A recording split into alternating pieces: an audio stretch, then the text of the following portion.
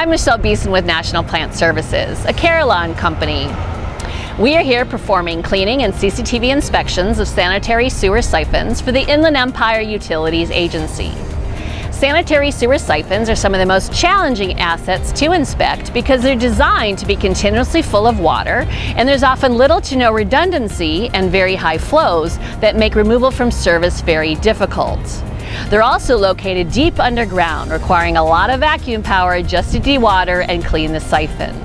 But we at National Plant Services has the experience and the equipment to effectively clean and CCTV sanitary sewer siphons. Let us show you how it's done. Inverted sewer siphons carry wastewater under rivers, canals, and roadways.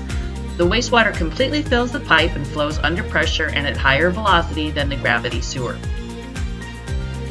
Significant project planning is required in order to have a successful siphon cleaning and inspection project. It is first necessary to perform a site reconnaissance to determine any access limitations and if traffic control is required.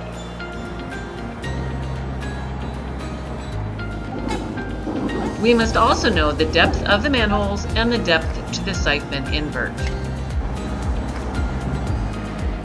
The peak flow rate through each siphon must be established, and the configuration of each siphon must be known, including the presence of any diversion plates.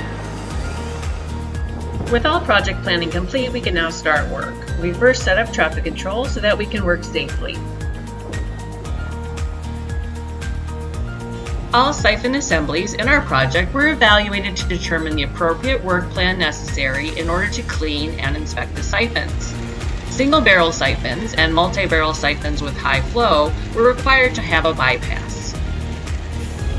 Hi, I'm Michelle with National Plant Services. I'm Jesus with Summer Rentals Pump Solutions. Well, it looks like you have an awesome setup here. Explain what's going on with our bypass. Okay, so this is a sewer bypass. We have two 8-inch pumps, a 6-inch pump tied into the sewer line, and we're bypassing to the discharge line. We're working 24 hours a day, 2 12-hour shifts. It's vital to keep that bypass going so that we don't fill up our siphon that we're in the process of cleaning. So this keeps it dewatered in order for us to be able to get on top of the cleaning effort and clean this more effectively.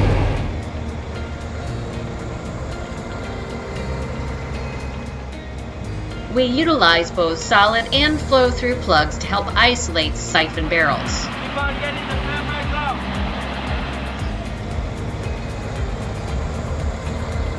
We perform confined space entry to place the plugs into position and then inflate remotely from the surface.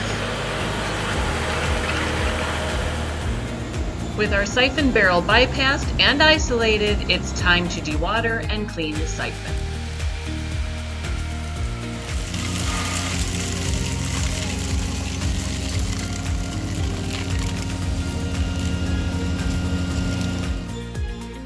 We continue cleaning the siphon until all debris is removed and then perform a PACP-coded CCTV inspection. Thanks for watching, and I'll see you on our next project.